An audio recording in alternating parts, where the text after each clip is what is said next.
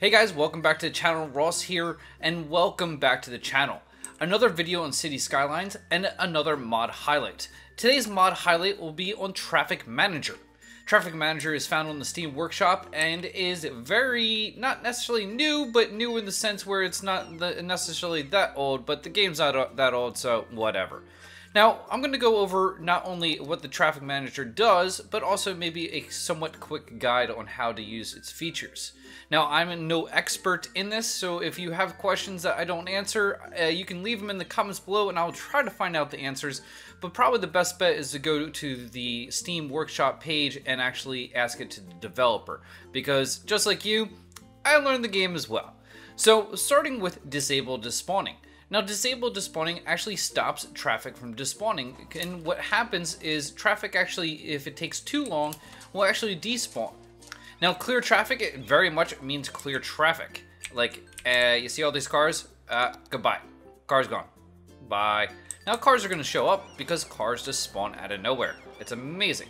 Now, the next feature in the mod is add remove crosswalks. So if you have a long stretch of road and you want people to be able to cross it from here to there, like there's a bus stop right there, I want them to take the most direct route, I can just click here and it adds a nice little crosswalk right there. And you can do this pretty much on any roads, and so if you have a long stretch of road, you can just add them in. I like it, I really do, and it definitely works well for my long one-ways that don't have anything else on them. I can just add in my crosswalks here and there, and now my people can actually cross the street, which can help them get from point A to point B faster. The change lane feature lets you do exactly just that. We can actually click on any road here, and we'll click on this one, and what we can do right here is we can change these three lanes. Now this lane is going right and straight, the middle one is going straight and left, and then the far lane is just going left. So if we like, we can change lane 1, lane 2, or lane 3, so let's make it so that it can only go straight, and lane 3 can only go right. So you can do this with any lanes, or you can do it on off ramps, you can do it on ramps. One ways, not so much, because, well, they can kind of only go so many different ways. But you can just change them to any kind of direction that you want. So this one, let's say, like, this is only going all straight, it says, but it is making left-hand turns for some reason. But we can actually say that is permanently the left-hand turn. That's that one, and then we'll make this the permanent right-hand turn. So, you know, it's pretty useful, and also just lets you kind of design your city and your traffic the way you want it. The next is probably one of the most difficult things to do with this mod. It's time traffic lights. And if we start on this long piece of stretch, just like in a real city, avenues usually have timed lights in the sense that this entire straightaway would all be green at the same time. This is something that City Skylines does not do very well. Now what we can do is actually do it for them now. So we can select multiple nodes. There's a stoplight, there's a stoplight, there's a stoplight, and there's a stoplight. So now we've selected 4 different stoplights along this route. We can make all 4 of these timed. If we hit next and add state, we can hit add state, and now we can not only change the crosswalks, we could change the nodes where this one is green, that one's going to be red, this will be green, that's going to be red, and I'm basically making all the on path to the entrances or exits for this these four intersections good, and the main path red lights.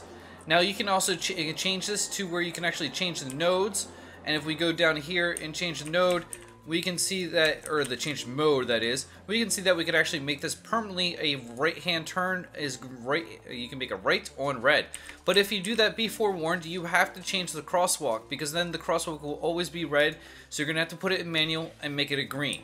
Now we can just put it like this for right now, and then what we're gonna do is put the timer, and then we're gonna make it 10 seconds. Now if you add a state, now we need to make these on and offs red, and we need to make the main route green. Red, green, green, red, green, green, green, and red.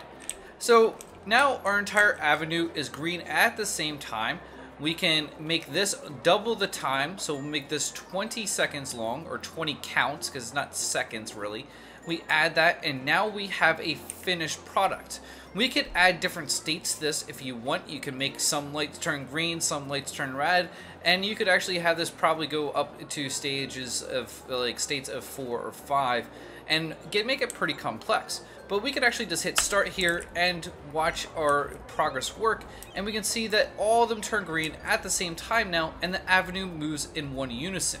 You can see the state counter goes off, and then they all turn red, and then the other state turns on, and then back to green. So this is very useful for long strips of road. So use it. It's pretty cool. Manual traffic lights is kind of just like that, what it says. You click on the intersection, and the intersection will stay exactly the lights that it had when you actually clicked on it, until you actually change it and make that red, and now I can make these green. Now this could be useful if for doing time traffic lights, you want to see how an intersection behaves and what it can do with just having a small, maybe 6-second counter there, and you can actually see your counter. Like, okay, well, yep, 15 seconds is good there, and then see how long it takes to actually have this clear out on this side. So now we could have 3 different states for this traffic light alone, and we could actually get this going pretty easily with not so much traffic buildup, because that side doesn't need that much counters. So yeah, on to the next. The last 2 options that you have, or first 2, if you think about it, I started at the bottom, is add priority signs and switch traffic lights. Now these actually have to be used in conjunction, and I'll show you why here. This is the way how the street usually looks. If we hit add priority signs right now, we can't do anything. We have to switch the traffic lights off, then hit add priority signs, and we can now switch them. So we can add stop signs, we can add yield, and also just straight through. So we could add this stop sign on this little small road, and then just take out the extra stoplights that we just don't want in the city. It helps out a lot, and also is quite useful. So that will end today's mod highlight video on Traffic Manager mod. Now I hope you guys enjoyed the video, and also I hope that you learned something about what the Traffic Manager mod can do for you as a mod in City Skylines. For me, it was a little overwhelming at beginning, especially watching, and it's like, oh my gosh, I have to control all these different light patterns.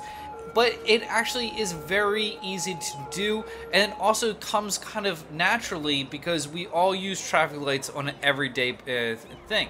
So you kind of know that when one traffic light ends, the other one has to stop, and crosswalks, and everything is not permanent, and it's easily fixed. You don't really have to worry about the save games so much, because you can just entirely clear it out and just put in a brand new stoplight, and then don't worry about it.